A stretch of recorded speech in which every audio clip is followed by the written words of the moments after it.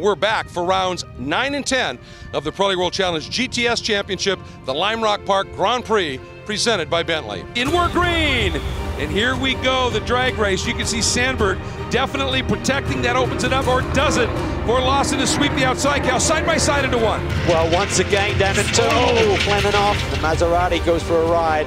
Oh, look at this. Aschenbach makes the move. Oh, bronze for Tony Gables. Look at that. Dollarhide's got around Chase. Oh, boy, that was an aggressive move.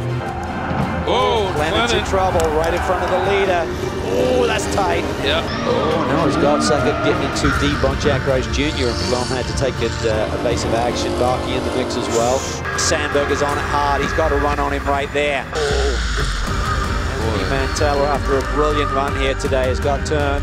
Here comes Buford to the inside. That's tight. That is really tight there. Watch this. He's got to run it. Oh, he's into great car control there by Nate Stacey. I believe that Buford was into his rear bumper. This is for the lead. Sandberg closer than ever on Aschenbach. Good stuff. He sure is. Stacey got me in a Janetta sandwich right now. Stacey's just hanging on. Sandberg shows the nose, but not enough.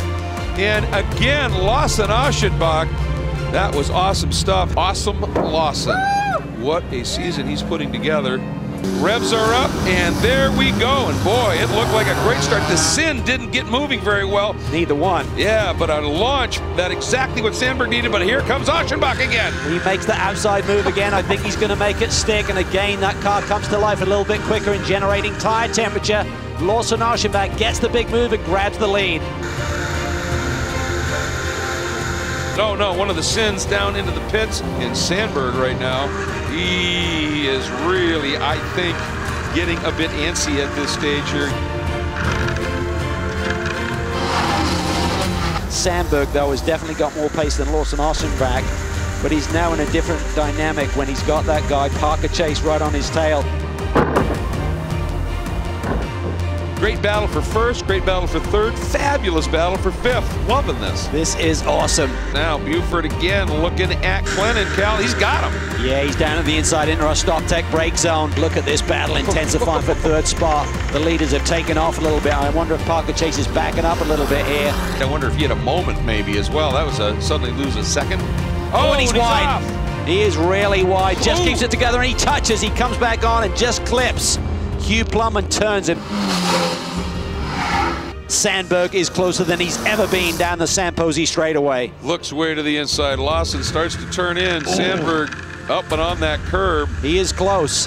Aschenbach, can he hang on for another 4 minutes? He is protecting. Here he everywhere. goes. He's on his flank. He's looking for a way through. He dives to the inside. Can he take the lead? Sandberg does it.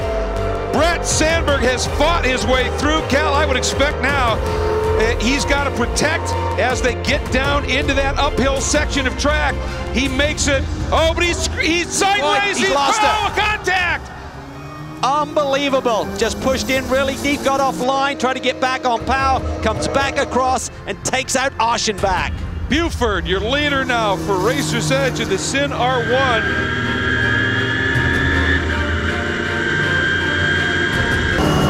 Great to see as we come down the Samposi Straight and the checker flies. So Buford, Barkey, and Aschenbach will be on the podium.